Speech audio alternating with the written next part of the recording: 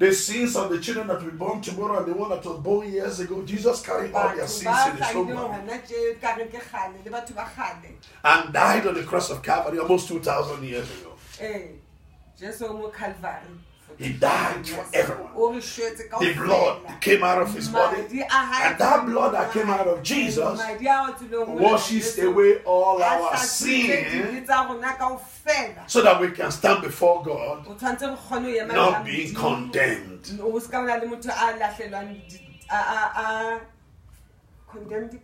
that we cannot be condemned. Somebody shout hallelujah. Hallelujah. So when Jesus came down from the mountain after praying, Jesus is always praying.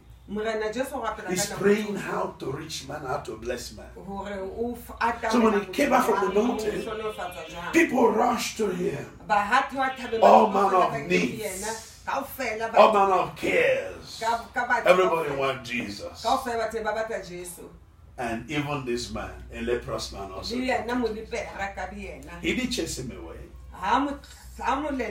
You know, some pastors today, you only want rich people. But Jesus wants people who don't want to even rich. Amen. Who cannot even give him anything. So this man, the leprous man, came to Jesus. When he came to Jesus, he worshipped Jesus. The Bible said, behold, there came a leper and worshipped him. Verse 2. Verse 2. Okay. Read it, man.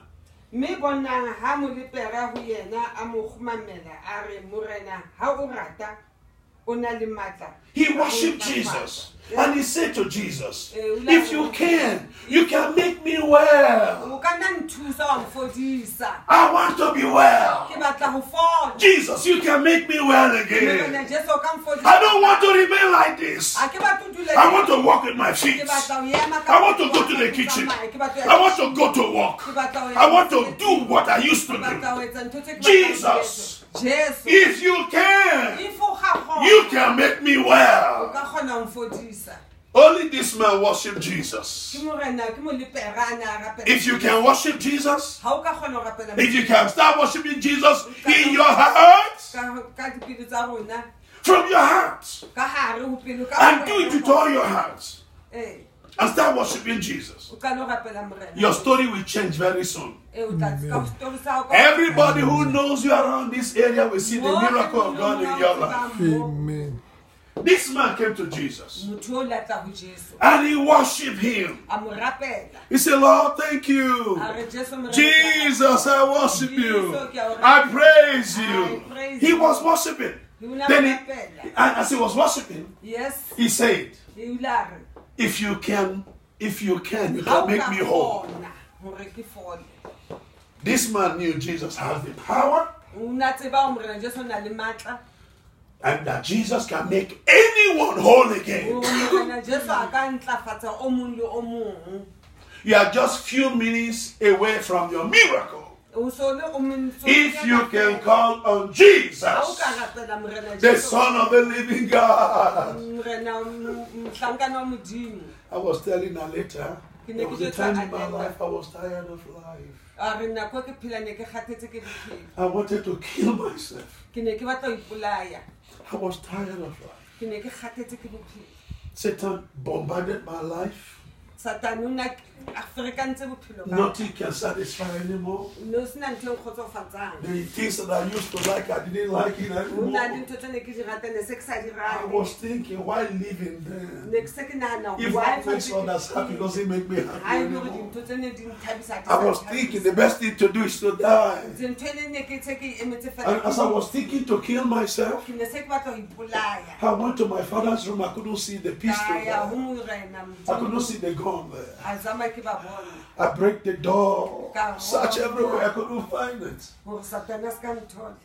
He talked to me, go to the kitchen.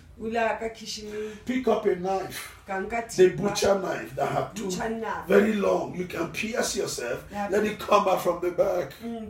Bleed till you die. I thought that is the best thing to do. I went to the kitchen.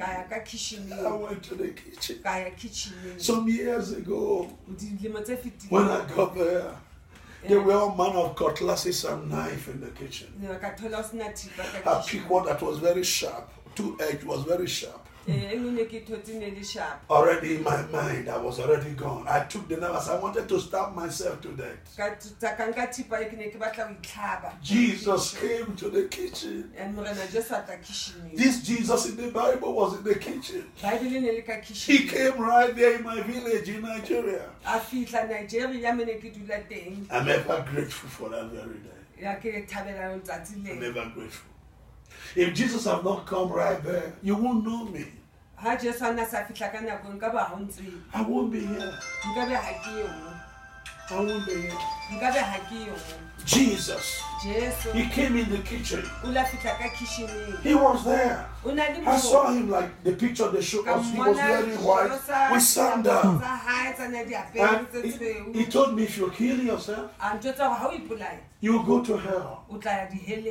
And I told him, no. We Catholics, we don't go to hell. When we die, we go to purgatory. After purgatory, after penance in purgatory, we'll go to heaven. Jesus said, you've been deceived. He said, there is nothing like purgatory. There is only heaven. And there is only heaven and hell. Then he opened my eyes. And I saw millions of people in hell. They were burning with flame. They were crying. Good people. Some of them were priests. Some of them were pastors. They were ill in here. They were all crying. No water for them to cool their thirst. And they were all calling my name. I said, Frank, please dip your hand on the water to quench our thirst in hell. We are tormented here. And they are there forever. And they will never live there anymore. And I started crying. I said, Lord, if these good people can be here, there is no hope for me. And immediately I knew. The only thing that will set me away from going there is to receive Jesus, to come into my heart, to live inside me. And immediately I said, Jesus, forgive me all my sins. I'm a sinner, forgive me. I invite him, I say, come into my heart and be my Lord and my Savior. Please, Jesus. The Jesus that was there with me entered me like this.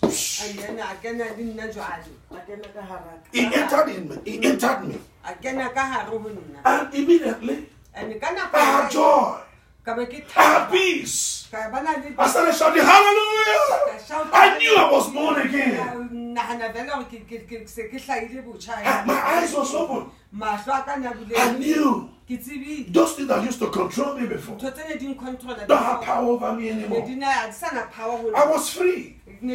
Spiritually, I was free. Mentally, I was free. Emotionally, I was free. All those burden was gone. I knew my name was written in heaven immediately. And I didn't want to kill myself anymore. I love life. I feel like telling everybody all over the world about Jesus. I feel like going all over America, Russia, everywhere I go to just spread the story about Jesus. That is what brought me to South Africa. That is what is bringing me here. This man in the Bible, the leprous man, came to Jesus and worshiped him. And he said, Lord, if you will, You can make me clean.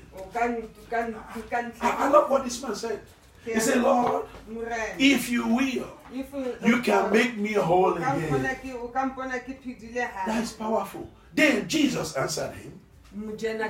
Jesus put forth his hand, touched him, saying, I will be thou cleansed. And immediately, his leprosy was cleansed. The man was healed. He was restored. Hands grew up. The legs grew up. The sickness disappeared. You see, it's only Jesus who can. Doctors cannot. Doctors will keep giving us injections, giving us medications. They can't even treat it. But only Jesus can do what Jesus can do. Only Jesus can do what no man can do. Only Jesus can do what no witch doctor can do. Only Jesus can do. Only Jesus can do what witches and wizards cannot do. Only Jesus can do what Shangomas cannot do. Thank you, Lord. And the man was restored. And the man went everywhere telling people about what Jesus has done for him. That is my testimony too. You are going to have a testimony. Amen. Big girl, God will give you a testimony. Amen. He will heal you. Amen. He will restore you. Amen. He will deliver you. Amen. Just welcome him. Worship him. This is not like going to church. This is personally asking Jesus to come and take these problems away. He came into my life and changed my life forever.